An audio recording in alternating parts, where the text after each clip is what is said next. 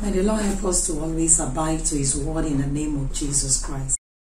I want to share my revelation on how I missed the rapture, two of the rapture, and the reason why I missed it. One of them is for improper dressing. One of them is for letting a man to visit me while I'm alone in the house. God doesn't like all those things. But these are things we overlooked in this Christian race. You know, there are lots we need to learn on this narrow way. In fact, we are not learning enough.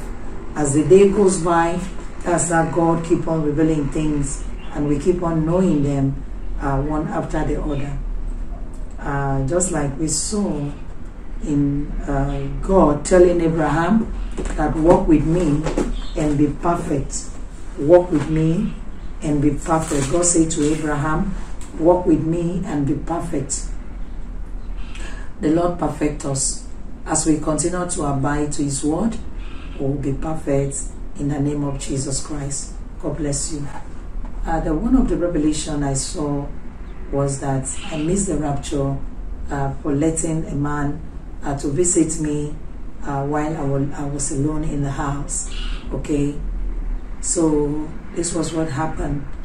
I didn't know that allowing a single brother or a brother to come to my house alone is a sin. And I did not also know that as a sister going to visit another brother alone without getting one or two persons accompanying me to that brother's house is a sin before God. I didn't know that God was looking at this thing. So I was just doing it ignorantly because I didn't know. Sometimes some brothers comes to me.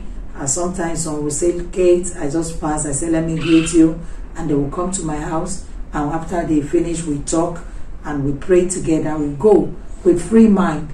I don't believe anybody is thinking evil in his or her heart, or me or either the other person.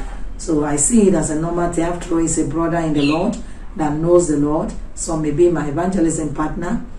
So I just overlook those things. I don't take them serious. But God was looking at this thing very, very seriously. But I don't know. So He continued on and on and on until I had this revelation where I saw that my pastor came and visited me in this dream. While my pastor visited me as he was going. So I said, okay, let me walk him.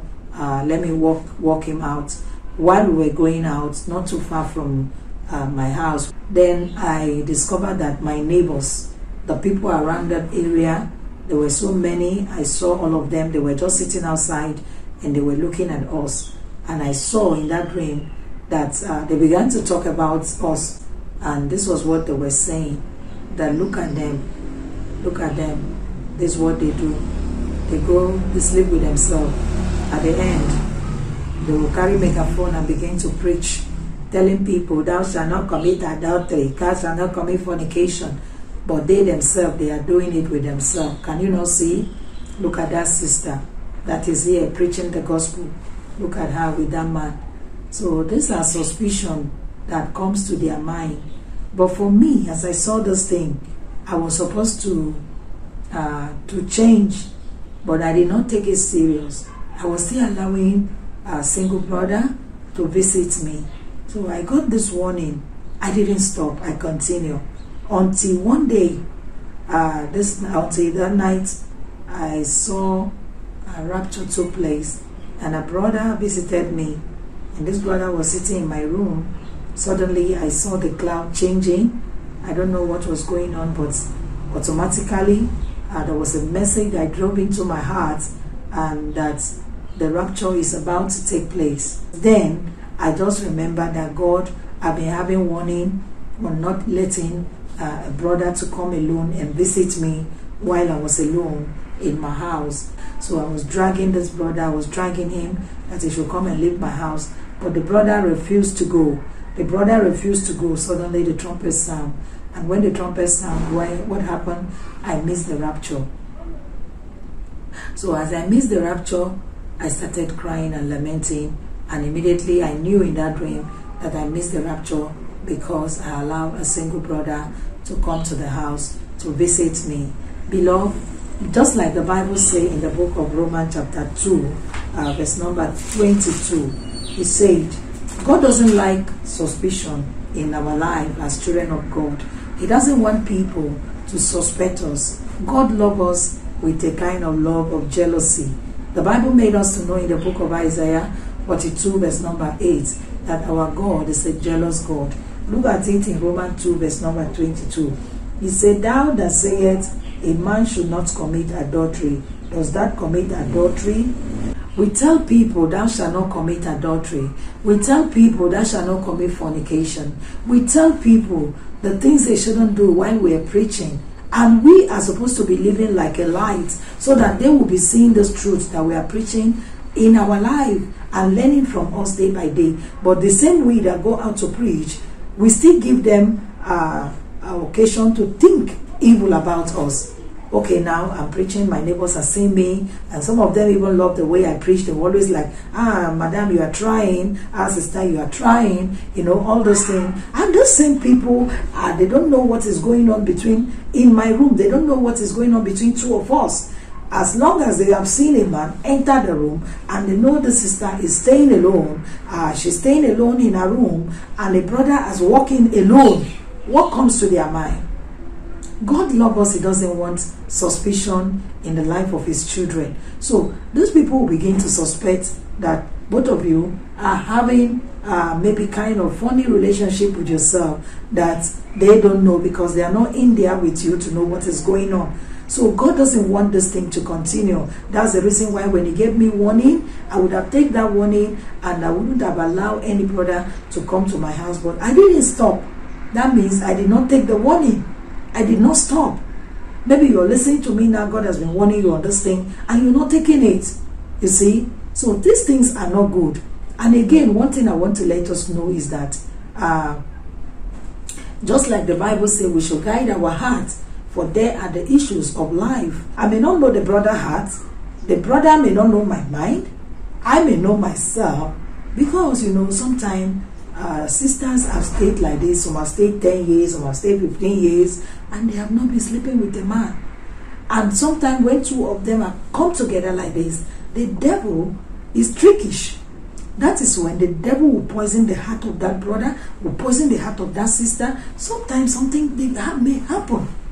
And the cause of you coming together, and at times as you are coming together, something may take place that you may not understand. You didn't expect, you didn't plan. There was a sister that called me and told me, I am one brother that we used to go out for evangelism, or a brother like that. She even called the guy a brother. She called the guy a brother, which means they are close. They have been going to church together. But she said, while the brother was coming to her house daily, they fall in love with themselves.